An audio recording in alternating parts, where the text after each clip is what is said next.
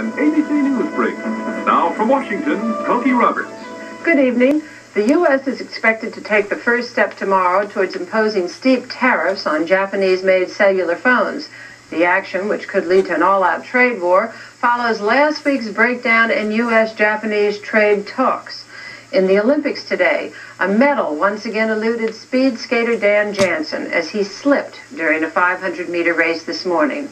And back in Portland, Oregon, more than 2,000 fans gave figure skater Tanya Harding an emotional send-off as she prepared to fly to Lillehammer tomorrow. Believe in me, because I'm going to go there and I'm going to win for you and for me. Do it! Love y'all. Thanks. The women's figure skating competition is scheduled to start February 23rd.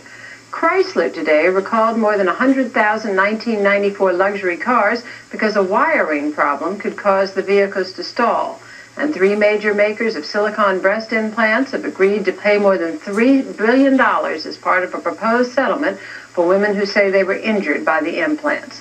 Later on Nightline, angry about the SNL scandal, wait till you hear about the billions the government has failed to collect from millionaire farmers. That's News Brief.